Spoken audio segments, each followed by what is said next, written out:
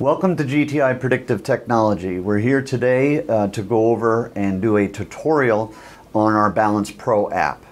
We have two applications for our balancing on the iPad. As you know, iPad has vibration analysis, thermography, ultrasound, laser shaft alignment, and many others. We're starting the tutorials out on the balancing so that you can follow through and work with this and see how easy it really is to balance something. We have two balancing apps. The one I'm showing you today is called BalancePro.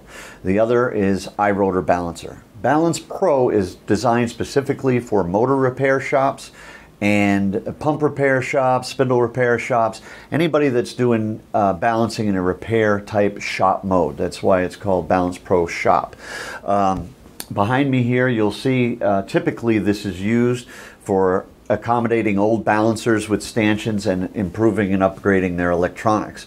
But it also has a function for balancing spindles, motors, pumps, anything that rotates that's been repaired. As long as it's set up on a rubber stanchion, in a test run environment, we can balance, and that's what I'm going to show you today.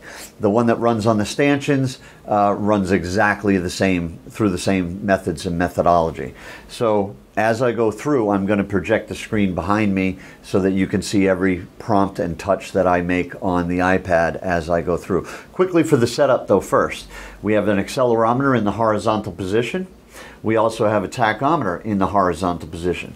Both of those need to be pointing in the same position, both on your balancer stanchions as well as on anything you're balancing.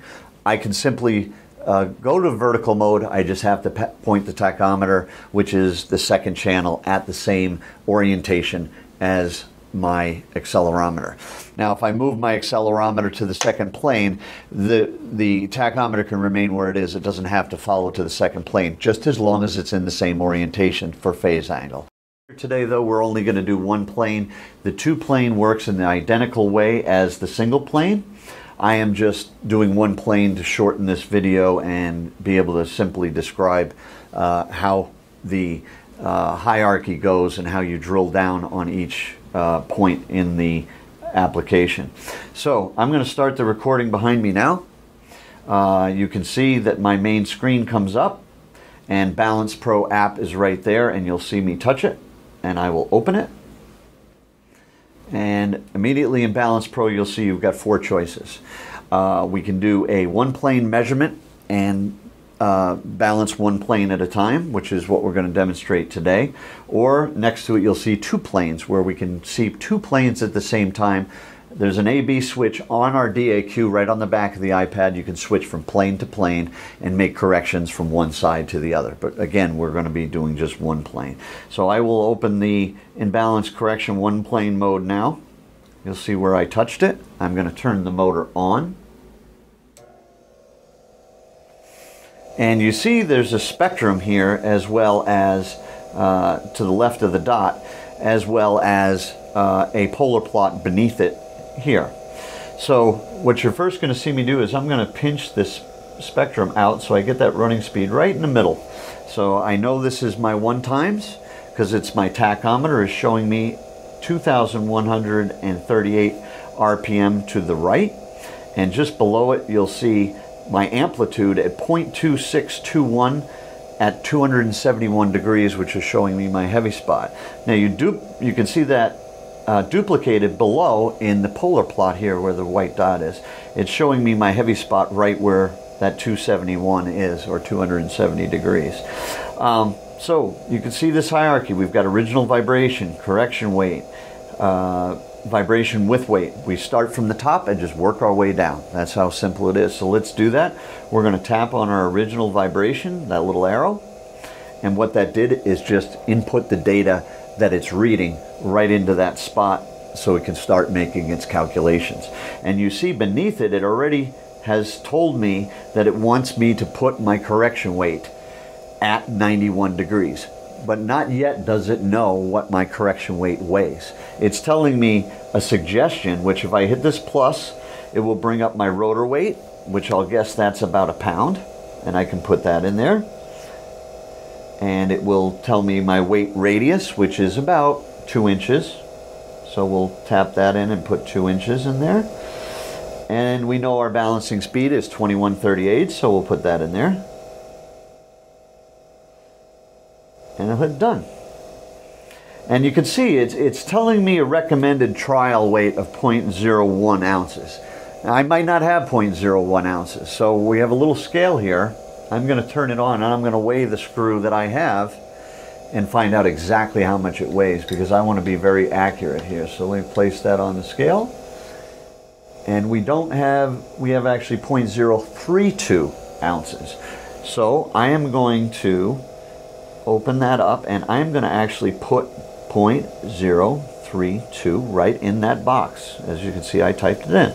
And we're going to hit done, because that's the exact weight I am going to put at the recommended. The app told me it wants me to put that at 90 degrees. So let's do that. We're going to simply turn the motor off. I'm going to get, as you can see on here, I've already pre-labeled my tape as 0.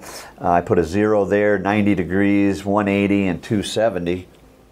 So I know where 90 degrees is. It's right where I wrote it. So let's thread that screw right in at 90 degrees. We'll thread it nice and deep so that we know it won't come out. And we'll turn the motor back on. So we've now done everything it's prompted us to do. And you can see already we've got a much smaller, cleaner spectrum and spike there. And it's telling us our amplitude is 0.02 inches per second. So we've made a drastic improvement. Almost 0.03, but 0.023, bouncing up to almost 0.03 inches per second is our amplitude now, from 0.2 inches per over 0.2 inches per second, 0.2512 exactly here, as you see what we took originally. So we're already to spec, but it's asking us to hit the next prompt, which is vibration with the correction weight, which we did. So it inputs to 0.0217, as you can see here, and it's still continuing to tell me my heavy spot is at 328 degrees. So below it, under the trim weight, it's saying, well, I'd like you to put 0.003 ounces, which is below my scale capability, unfortunately, at 153 degrees. So what I've done is I've taken a little piece of electric tape, very light, what I would guess that light weight would be, and it's telling me to put it at 153 degrees. So let's do that. We're going to follow the prompts through again. We're going to find our 0. And obviously 150 is between the 180 and 90 here. I would say 150 is right about there pretty safely. We're going to put that tape on there and we're going to run it up again.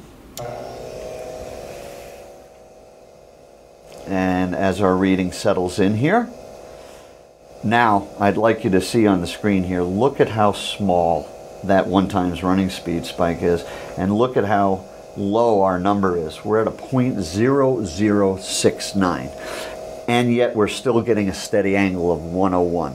We've tested this balancing equipment against some of the best in the business, the best equipment, over $30,000 to $40,000 equipment, and we can reach results far below the sensitivity.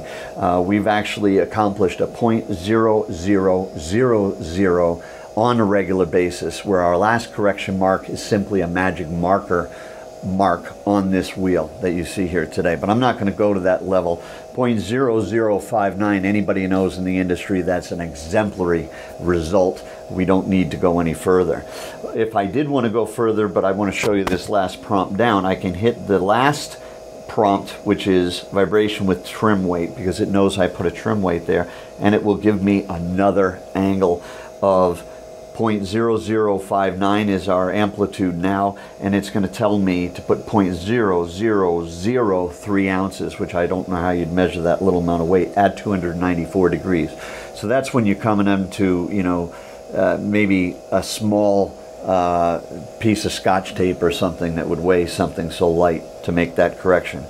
So we are we're finished, so we can hit the report button. Hit the report button, and you can see it gives me my rotor ID. I can put in here that this is a test, or whatever asset number this might have.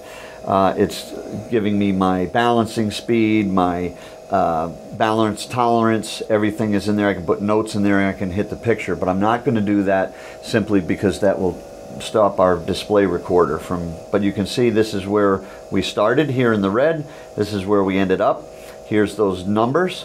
We started at a 0.25 inches per second and we ended up at a 0.0059, which again is exemplary. We can email that right from here. It puts in an email format for me. Everything is lined up and ready to go. All I have to do is hit the send button and it will go to the intended recipient. So this is the short tutorial on BalancePro. If you have any questions, please reach out at www.gtipredictive.com, or you can reach us at 603-669-5993. We thank you for your time.